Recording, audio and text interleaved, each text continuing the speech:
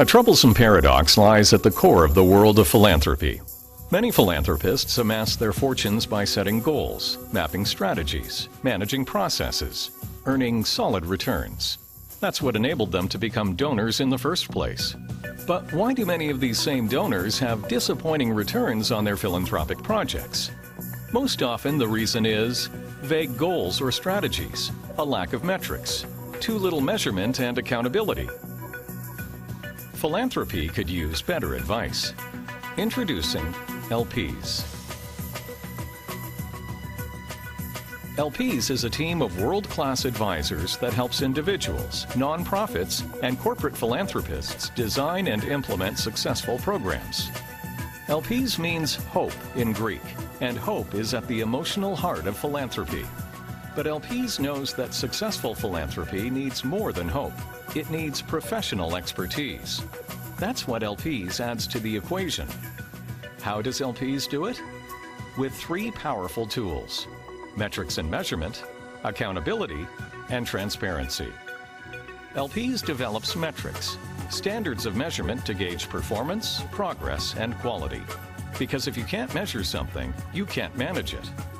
LPs establishes accountability, assigning specific roles and tasks so team members know their jobs and take responsibility for them. LPs enforces transparency, the clarity, accessibility, and disclosure that every good program needs.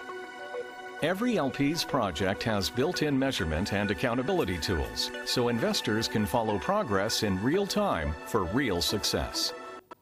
The goal is grant-making in Greece, education in Egypt, or a bridge in Borneo. LPs is here for you to turn paradox into performance. LPs, do good wisely.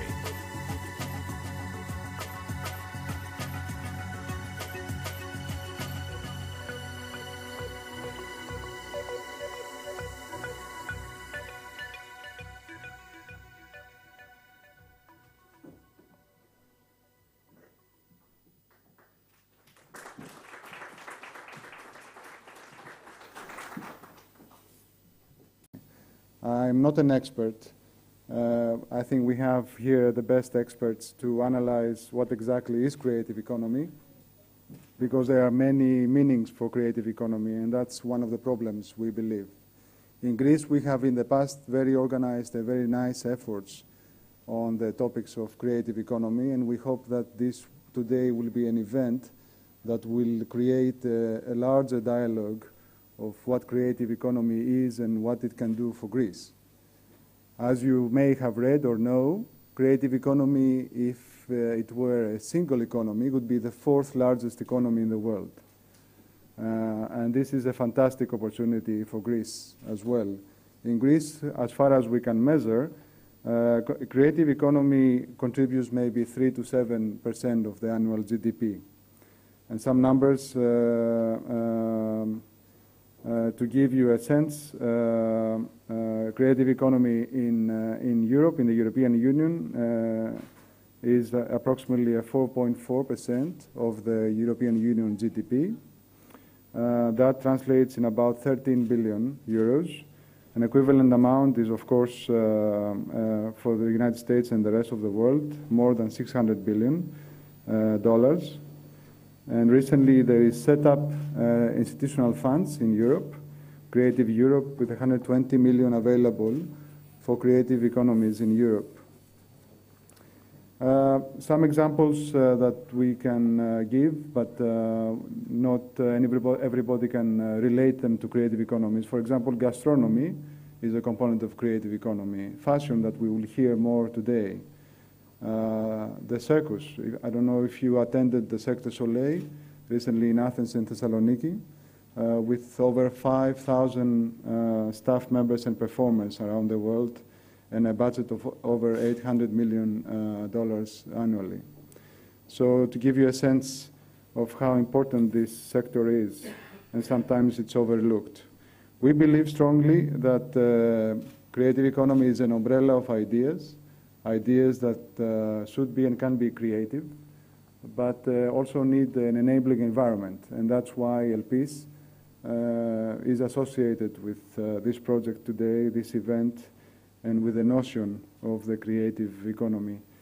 Because we strongly believe that private funding and philanthropic funding could really provide for this enabling environment, provide for the necessary education for creativity to grow, the necessary protection of intellectual property rights, the necessary access to working and human capital, and even most importantly, to loan facilities for creative industries and economies in Greece and around the world.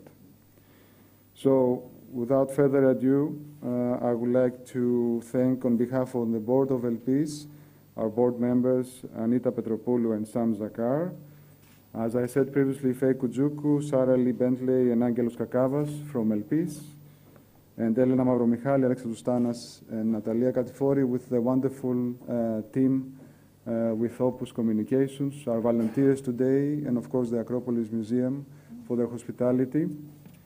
And a special thanks to my daughter Anita, who is gracious enough to join us today. Ανιτάκη, μου έδωσες μεγάλη χαρά και εύχομαι στη ζωή σου να είσαι πολύ δημιουργική. So I hope that she is creative. We are all creative. Please have a very creative day. And it's my very pleasure and honor to introduce Felipe Buitrago, who has been 11 years associated with the International Development Bank and is the co-author of the book I mentioned, The Orange Economy, An Infinite Opportunity. So Felipe, please. Thank you.